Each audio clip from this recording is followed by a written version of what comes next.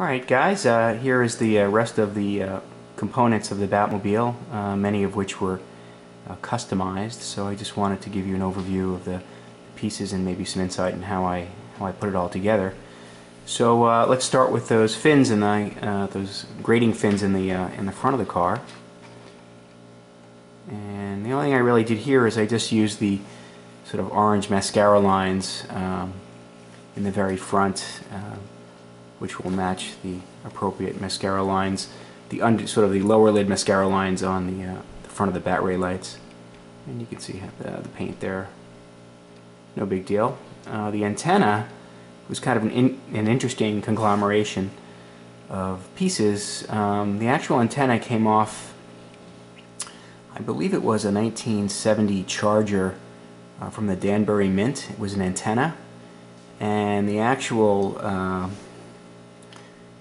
gold component of the bat beam was from Oliver. Created them. Oliver is from Germany as a modeler, and I was able to contact him actually from the boards, and he created this wonderful bat beam, and very simple to bend and put together. It's definitely the right color, and it goes very, very well with the Batmobile. Just an excellent piece. And if you do call or contact Oliver for this bat beam piece, remember just to bend the wings all in the same direction, and this way everything will be level. And that was a mistake I made initially, but there you go, so you don't make the same mistake. So as we walk ourselves around, we'll look at the rear windshield, and the only thing I did here is very carefully painted the chrome, and then I added those 4 little rivets, just like on the real Batmobile, and that came out okay. You can see that there. I spent quite a bit of time trying to get that all right. And as we go to the other side, to the front, I'm sorry, this is the rear section, pardon me, and I made that rotating hole for the sort of the windows on the Futura, and that came out pretty well. Again, it took me a couple times to get this right, but I finally got it right. And I think it came out very, very well. As we head over to the rear console here, some custom parts included the little blue knobs, again created by Kevin White, and I was able to make some holes and add some extra chrome that was not included in the deluxe kit around that lower knob to make it look just like it does in the Batmobile. I added some custom pull pins for the parachutes, and some custom racks to put them in, and that kind of looks nice. And this little shifter is also a custom piece, and this piece was obtained from an old Batmobile model from the 80s, custom model, and I just incorporated that into the Batmobile. It looked much more realistic than the one that was included in the kit. The rear console itself is also a custom piece created by, or fabricated by Kevin White, and I want to thank him again for the piece. It had to be modified somewhat with those grooves to fit the side panels of the cockpit, but again, with a little bit of work and trial and error, it worked out pretty well. And as we sort of walk around here, we see the bat seats. And the only thing I did here really is created my own belts, and that's I tried to match that cerise color, which is really kind of strange, and then found the appropriate paint, trial and error, to paint around the bat sign on the buckle. And then again I used the seatbelt locking mechanism was obtained off of the same Danbury Mint model, and I just painted the base black, and that'll look really good when everything's in place. And again, I'll pan across the other side, and more of the same. Looks pretty good, and I'll just tack that down again and get everything in place the way it should be. Alright, as we walk our way back to the Batmobile, I want to go to the antenna here, the rear antenna. Now this was a really tough piece to find, and I tried to modify what came with the kit, and it just didn't look right. And I went back to the old 1966 Batmobile website and kept looking at the antenna. I said, where on earth did this antenna come from? Well, as best I can figure it, it comes off of a 60s Ford Thunderbird. And I was able to obtain that again from a Danbury Mint model. Again, I had to bastardize the model, but anything and all things for the Batmobile, as you guys probably agree.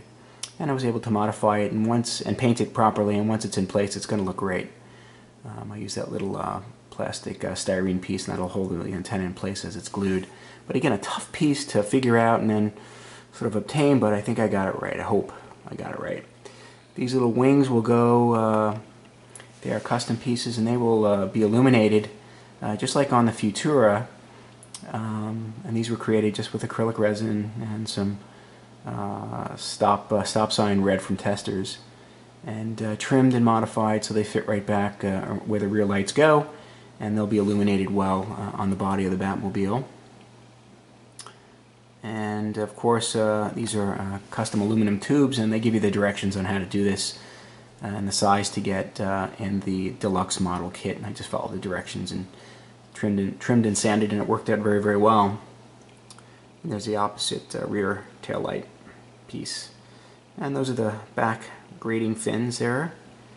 And these are the parachute bags, painted and modified and weathered a little bit to look a little more naturally, and taped with some real metal finishing tape and trimmed to the appropriate position and size. The wires are 30 gauge stainless steel wires.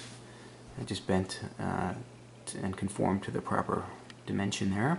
And this was a custom fire that will be illuminated emanating from the turbine.